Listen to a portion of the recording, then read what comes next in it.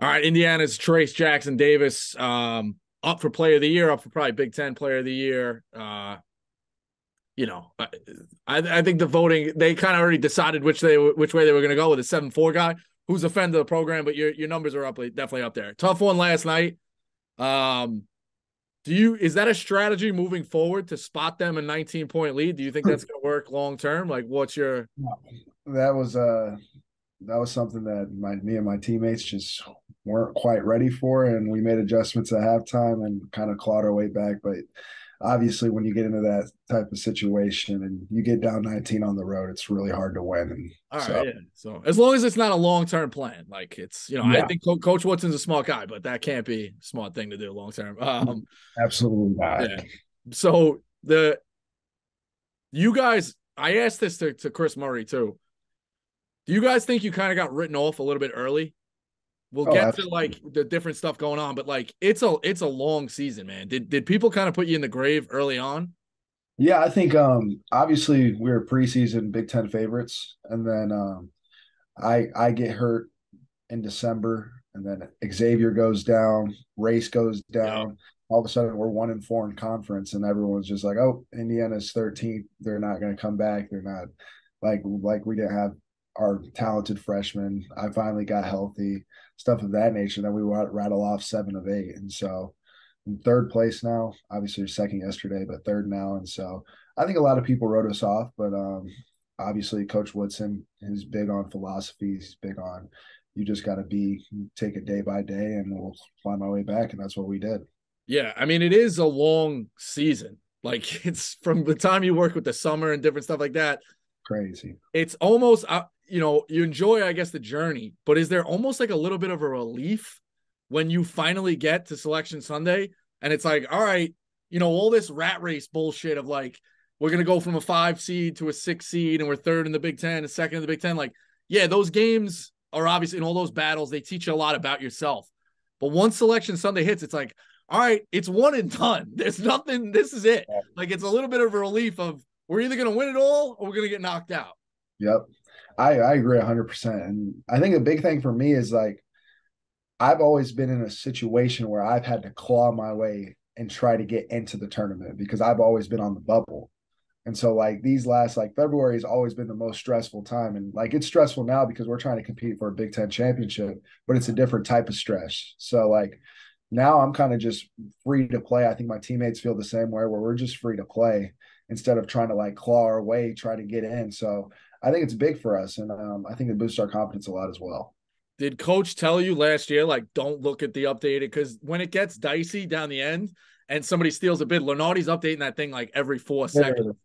I remember we were playing in the Big Ten tournament, the first game. We were down by like 19 and a half. We were off the bubble. We won that game. We were on the bubble, like at the last spot. Then we beat Illinois and we only jumped like 2 more spots, still on the bubble. So we were like, so do we have to beat Iowa? Like, what's going on? Like, I had no idea how that all of that works, but they got a system going. It's crazy. You know how you like when you were in computer class growing up and they used to block the game sites on the school websites? Like you couldn't go play games and you couldn't obviously check, dirty films and stuff like Yeah. did coach block bracketology Oh, like yeah. the search engines? Coach is different. He doesn't he like his he's like there's no pressure. Like he's just so old school. He's like there's no pressure. You just need to go out and play. Like he said they have us slotted right here right now, but if we win, then that takes that away. That's basically how he looks at it. So Yeah, he that makes doesn't care about any of that. So so I don't know if it was necessarily like the turning point of the season, but I kind of think it was. That letter that you posted when people were writing like horrific stuff to you. I've dealt with balancing that too, like living on the internet. I'll be honest. Like I think if you do some research on me, you've kind of seen I may have had some bad episodes. I don't know. You're laughing like you already know, but so yeah. I deal with that too. Like it's a deeper conversation. And I know that and what's been told to me too, and I'm sure what's told to you guys as players, like, oh, just block out that noise. Like, do you think we live in a world where you kind of can block all that out? I don't think you could block all of it out, right? Like I know it's a deep conversation, but you can't block it all out. At least I can't. No, yeah, I agree 100%. It's like you can block out some of it. Like on Twitter, obviously, you got people that are always saying stuff about you. stuff of that nature. It is what it is. Like they have like 4 or 5 followers, just trying to get a rise out of you. But then like when you got someone that just writes you a handwritten letter, sends it to your like university, it's just like over the top. And that was at the same time that Patrick McCaffrey like just Yeah. stopped playing because of mental health. So that's really why I did that, was just to like show people that like this stuff is happening every day and like y'all need to relax. Like obviously we want to win just as bad as the fans do. And like, but at the end of the day, it's still basketball and we're still human. So like that's basically what I was trying to get out of that. So Yeah, no, Pat's a great kid. I have talked to him a little bit about that too. Like, yeah, I just think, and I think there's an element too where people are like, oh, you guys like you have a great job, like you work for a media company, same thing. You play Division I basketball, like what are your problems? Like this, yes. you can't really control this thing. Like it hits you when it hits you. So that's for people to just be like, you got no problems. Like you're 6'9", you go to the NBA draft. Like, what are your problems? Like, nah, it's a little bit deeper than that. I don't think people truthfully like really respect that. No, facts. I remember, I forget who it was, but he literally just stopped playing. He got drafted maybe last year, 2 years ago, and he just retired because he said he couldn't deal with it anymore. Like, I forget who it was. I can't think of his name. Was it not Royce White? Who was the kid? Was it the kid from Iowa State? Do I remember that? Remember the kid who couldn't fly? He had trouble with that too. It might have been him, but I just remember seeing an article. It was like he just couldn't. He didn't love the game anymore, and he was like, I'm more than a basketball player. Yeah, I'm like, I Isaiah Thomas. I watched an NBA. I think it was a TikTok or like a YouTube short or something like that. They said, when did you decide like the game was you were done? He goes, I was sitting around the pool one time. Uh, I think like in the off season or like right in preseason, and it was like 1 o'clock. I had practice at 3, and it was like I don't want to go. He was like, that's when I knew like, all right, if it's not like I used to love go. He's like, I used to love going to the gym. Once you kind of hit that, you yeah, get burnt out. I think I've talked to kids about that too, Chris and stuff. Like, I think you can get burnt out. Like, how many games have you played over the summer for your yeah, whole life? Like, add it up, like it is a job. So no, you can absolutely. definitely get burnt out. Easily. That's why you just gotta like. That's what our coach take it one day at a time. Like, can't look ahead. You can't look at the past. Like, you just gotta be in the moment. So like, you look ahead, you're like, damn, I got all these games left that I gotta play. You look behind, you're like, damn, I played all these games. Like, you just gotta stay in the moment. Yeah. So So you talk about Woodson, obviously. I think you're the leader on that team. How does it work with him? Because it's different, obviously. How you decide a leader or different elements or different relationships with guys. So is it one of those things you guys are always having like closed door meetings? He's doing extra film, like it's expected of, hey, Trayce, come in the office every day before practice, or is he kind of letting you manage the team yourself as a leader? Because I've heard about both, obviously. yeah. Like it's one of those, he's on you all the time, tells you what you need to go, and then you go do it, or he kind of, it's once a week, once every 2 weeks. Like, how does that work? Honestly, there's a happy medium with him. Obviously, if I'm not doing what I'm supposed to be doing, he'll let me know. But at the same time, I feel like ever since January, when I started picking up my play, I feel like he's seen that I've blossomed into the leader that he wanted me to be. So he's kind of let me take the reins. Obviously, he's still coaching, he's still doing what he needs to do, but he really lets me command the team, and I think my teammates have followed that as well. So So Indiana, right? So you hear a lot about Duke and the brotherhood, yeah, right? And that whole thing. And I grew up a Duke fan, but Indiana's got a storied history as well. Is absolutely. there is there any kind of communication with that? Like Duke loves to publicize it. Is Indiana doing that, but they just keep it quiet? Like guys like Zeller, Oladipo, Eric Gordon, like are guys coming back? Are guys sitting around practice? Are guys reaching out like, hey coach, give me his number, like kind of popping up. You're picking up a call you didn't expect.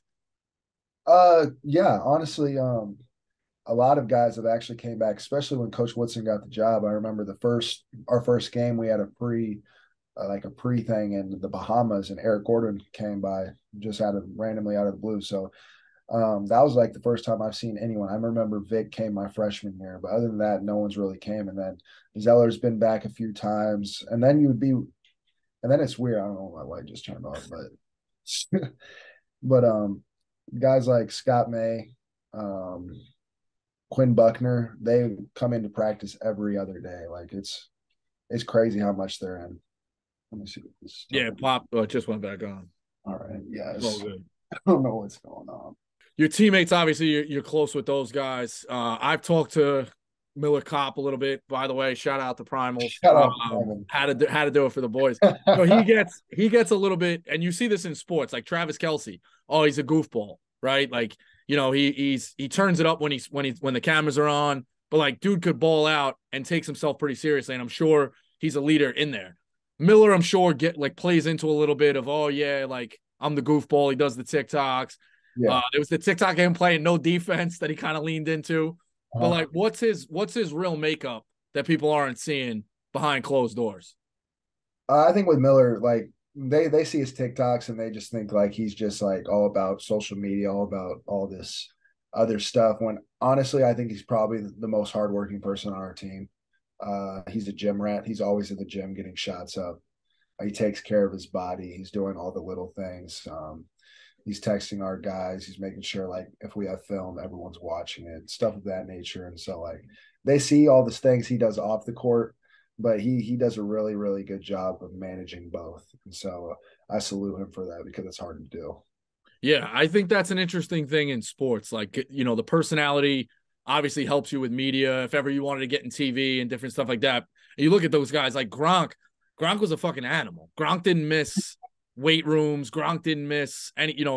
But he played into it of a little bit of both sides. So it can definitely work out like that. And I think people love to just say, "Oh, well, he's a goofball." It's like, no, once he's in the locker room, you kind of see He's how right. it's going. You know, Absolutely. for sure. So you tested the process last year in terms of the draft, and then kind of got screwed with the Corona thing. Was that one Yes. of those things where it was almost like, hey, it's a sign? Like, yeah, I'm not going to put words in your mouth of which way you would have gone, but obviously playing in the NBA is a dream. Mhm. I guess it was one of those things. I'm not a big like signs guy. That's for Jersey Jerry, but was it one of those things like, all right, I got dealt this blow, like it is what it is. I'm going back, and try to Yeah, make the best of it. it was crazy honestly because like when I tested positive, I wasn't sick at all. So I was like, okay.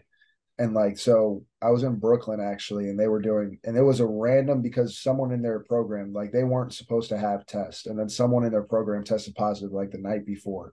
And so they gave us a random test. And then they're like, yeah, you tested positive, but your levels are so low. So we think that you already had it. And then so I tested, and then all of a sudden they tested me the next day and my levels went up, but I wasn't sick at all. And then I'm pretty sure I had Brooklyn.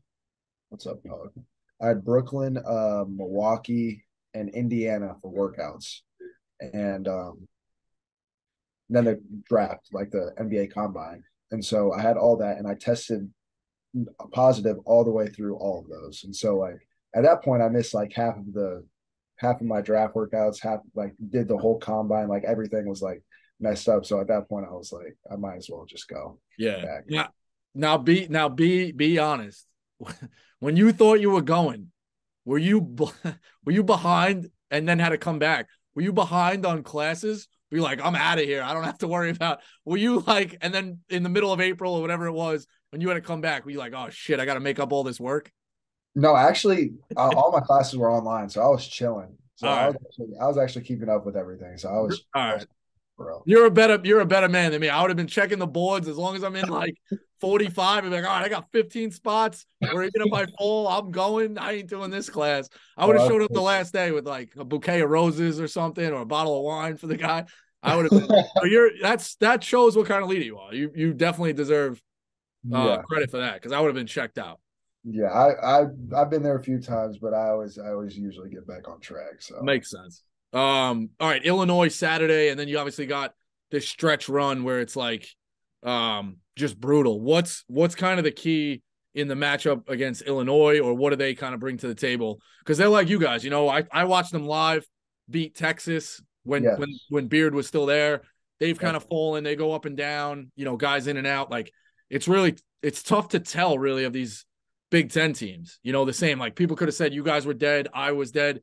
And you look at the seed lines, it's 5-5-6 or 6-6-7. So that yep, means top 28, top 32 in the country. yep. And these were teams that were dead. So that goes again to prove the long season. But what does Illinois kind of bring to the table? That's a tough spot for them. with me, I think they're really good. They have really good guards, really really good guards, especially with Terrence Shannon. I think that's a big key for us. He kind of popped off against us the first time. He had about 26.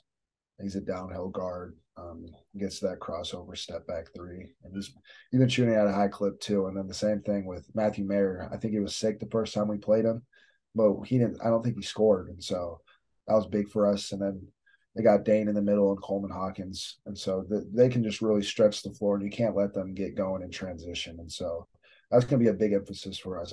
Assembly Hall is going to be rocking, and so I don't know if they played in an environment like that, but hopefully the crowd's on our side. But we're gonna have to bring it because I bet you they want revenge because we got them that first time on their home floor. So Yeah, for sure. So I'll get you out of here on a couple of quick ones. you good. Best basketball movie. Best basketball movie, man. I really like Coach Carter. Probably Okay. Coach Carter. I'd go He Got Game. He Got Game is up there too. He Yeah. got is definitely up there. Loving Basketball is up there. Yeah, there's a few. There's a lot of classics. Hard to choose one. I haven't seen a few of them, like Sunset Park. I haven't seen the full thing of Above the Rim. I'll tell you, what about this one? Did you watch Hustle? Hustle was good. Ah, no way. Hustle, Hustle was good. It wasn't crazy, but it was decent. even the storyline, like You I don't kind know. of knew what was going to happen, though. I thought that was just and I like Sandler, like I grew when he was funny and then he had a bad stretch, but I just thought that was a cameo fest. Like, it's just a cameo fest. One game, no disrespect to Coach Woodson. It can't be Coach Woodson. Okay. One game to play for a coach ever, alive or dead, where you could be like, oh, you know what? I would love to play a game. You get a week of practice before, so you get to experience it. But like, you're like, hey, I would love to play for that guy. One game. NBA, college. We'll do college and NBA. College and NBA. For NBA, I would definitely choose Phil Jackson. But for college, honestly, probably a toss up between Izzo or probably Coach K. Yeah. I All got right. to play with Coach Self for USA basketball, but he would have been up there too. But I like Oh that. yeah. How was that? How was that experience? That was really cool. We had a lot of pros on our team. We had who was it? Quentin Grimes, Cole Anthony, Matthew Hurt, Vernon Carey, Kobe White. Like we had some studs. We were blitzing teams. So, Yeah. but it was a really good time. He's a great coach. How's his adjustments? He gets a ton of. I think his sets out of timeouts, and I still can't figure out how nobody can stop that circle lob play for the Oh, inbounds. it's It's 20. I did a TikTok. It's 20 years of this it's thing, and just people just stealing it. It's crazy. it's just the fact that they've been so good for so long. You just have to credit him because, like, you see programs like they're not saying they're bad, but they have bad years, and Kansas is just they're always top tier. Like they don't lose at home. Like it's rare. It's Yeah. ridiculous. I think it's 20 years. I think he's 10 one seeds in the last 20 years. Yeah, that's It's ridiculous. insane what and then a bunch of Elite Eights. Like, they love to say the bad losses, but I think every program has had a bad loss in the No, tournament. So you can't really knock this guy. So yeah, he's fascinating. And then one player in college right now to play a game with. So if there was like an open draft market, you'd be like, oh, you know what? I'd love to play with him. one player. I think it would be funny, but I think it would be funny to play with Zach Edey. Yeah. Just imagine that him at the 5, me at the 4. I think that would be cause some problems for some teams. That high. I don't know how you defend that high low. Yeah, I was like thinking back at it, it could have really happened because obviously Purdue was in my top 6. Oh, I remember, really? yeah, Purdue was in my top 6. I remember Iowa. If I would have went to Iowa, I would have been playing with Luca Garza and Keegan. Like it would have been ridiculous. Like some So of what the was it? What was it down to? It was Purdue, Indiana, Iowa. Michigan State. I would have played with Cassius my first year, and then UCLA. They went to that Final Four. Like I had some pretty good options. So No, for sure. Yeah, it's just that's great. Yeah, you and Edie. That would have been interesting. So very interesting. yeah, listen, big one coming up, obviously, and then the stretch run at like I said, I mean, I commend you guys dealing with a lot of that shit and guys going out, you going down, like sticking with it. We talked about it. It's a long season. So it's definitely interesting to watch a team like people panic right away, like, oh, they're done. They're, lose three just, games. just let it, let it play out. That's my advice. Like, let it all play out. So, and then I guess the last piece of advice, don't make it and don't win the Big Ten championship because you're only going to get screwed with the seed. Yeah, we're gonna Ask my boys from Iowa last year. They literally, got screwed. it's ridiculous. Yeah. Then you get 4 days off. Like everyone plays their conference tournament a week before, and then we're playing ours the Sunday, and then we play on Thursday. Like, well, they put them in the early slate too. Yeah, it's especially if the travel's not easy. So they got to figure that out. But maybe that's ridiculous last year, without a doubt. Yeah. So all right, listen, man, I appreciate you jumping on. Obviously, best of luck, and let me know. Yeah, maybe you suggest one of those words in the press conference to Miller. Yeah, mix it up on him. All right. All right. Take it easy, Trayce. Sir, appreciate you.